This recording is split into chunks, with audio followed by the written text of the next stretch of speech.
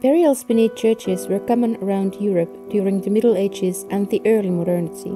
They were made also in Finland, which is a topic I have more thoroughly covered in an earlier post. In short, the cool, ventilated conditions under the churches favoring soft tissue cold drying explain the mummification of several remains once buried there. Probably the most famous example is the mummy of Nicolaus Rungius, an early 17th century vicar of the Kemi parish in Finnish Lapland, who died approximately in his 70s. In 2011, the mummy was examined using computed tomography imaging, and later these results were complemented with stable isotope analysis of his nail keratin. These studies revealed information about the vicar's health, body proportions, and diet, as well as the connection between these three. Some radiological findings implied severe health impairments, such as indications of tuberculosis, which will be more closely addressed in this post. Particularly, a lesion of infectious origin that had caused two thoracic vertebrae to collapse anteriorly led to consider the possibility of tuberculosis infection. Similar spinal infections, known as Pott's disease, are a typical finding in skeletal tuberculosis. Skeletal form of the disease is not very common, but nearly half of the cases manifest in the spine. Calcifications were encountered also inside the scrotum. They may sometimes be associated with genitourinary tuberculosis. Additionally, calcified masses were located bilaterally in the vicar's chest, more precisely in both his nipples. They could be explained by tuberculous breast infection, although the condition is currently extremely rare. It may, however, have been less so in the past conditions lacking any effective medical care. What is more, the scans also revealed a radiobug spot next to trachea. This may be a calcified thoracic lymph node, which are a common occurrence especially in pulmonary tuberculosis. In absence of most lung tissues, considering the pulmonary involvement is perhaps unwise, as extrapulmonary infections may occur separately. Moreover, rather than being a lesion, these spots may even have been caused by postmortem changes. Tuberculosis, however, is just one explanation to the mentioned findings. The thoracic lesion may be caused by other infectious pathogens. Suitable candidates may be the staphylococci, and in some parts of the globe, although not in the 17th century Lapland, for example, certain species of fungus may cause similar lesions. Even another spinal condition, diffuse idiopathic skeletal hyperostosis, of which the vicar also suffered and which will be considered in a later post, may have caused the lesion.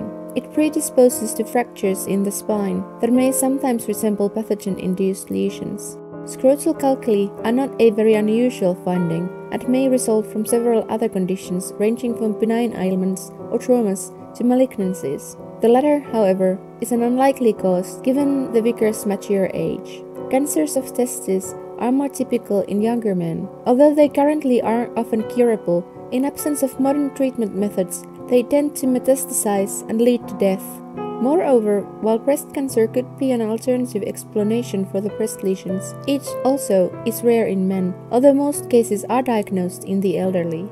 In addition, sometimes lesions presenting with calcifications may be related to hemangiomas, trauma-induced ossification of muscle tissue, and in certain locations, although again not in Finnish Lapland, even parasitic infections should be included in the differential diagnosis. On the other hand, gynecomastia, the excess growth of the male mammary glands, may be the most likely explanation to these findings. This typically bilateral condition is common in the elderly men with lowering testosterone serum levels. The condition is normally benign, but may also develop consequently to testicular tumors, a diagnosis that would compound with the findings of testicular calcifications.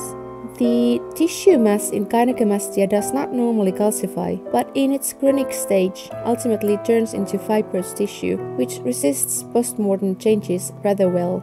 However, although the condition is fairly common in modern population, so far no cases have been identified in mummies. Interestingly, not even when artistic depictions of the Egyptian king Tutankhamun would have implied that he may have been affected.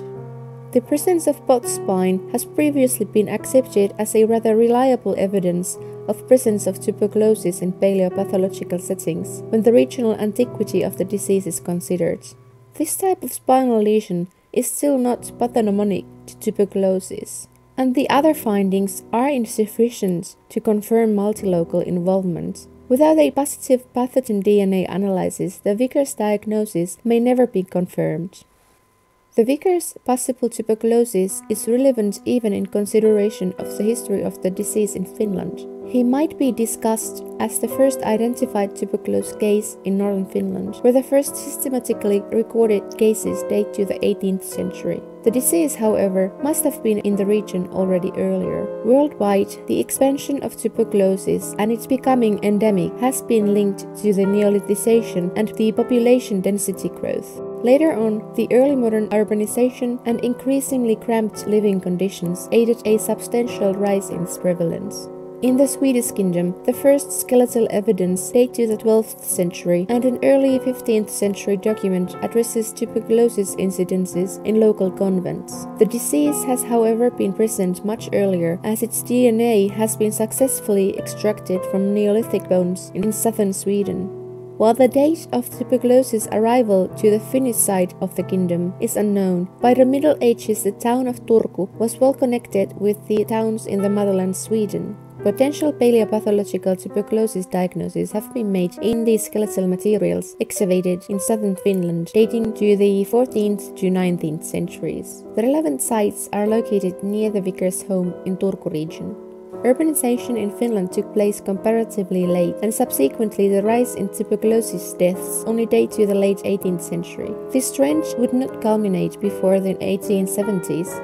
Still, in the early 20th century, tuberculosis was almost universally contracted during childhood, and the fight against it had clearly been less successful than in the other Nordic countries. The situation during the early 17th century cannot be traced, as the diseases were not yet monitored. Thus, this void in cases is rather due to lack of early documents, but also suitable archaeological skeletal materials than actual cases. Only the mid-18th century onwards can the general picture of the deadly conditions be acquired using the death records.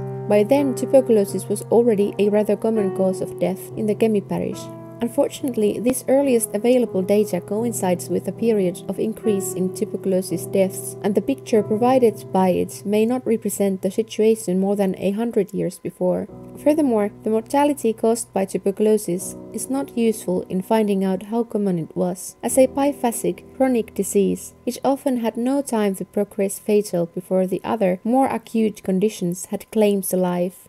Even today, 1/3 of the human population is infected with tuberculosis. Yet, only in about 10% of them will it develop beyond the asymptomatic primary form.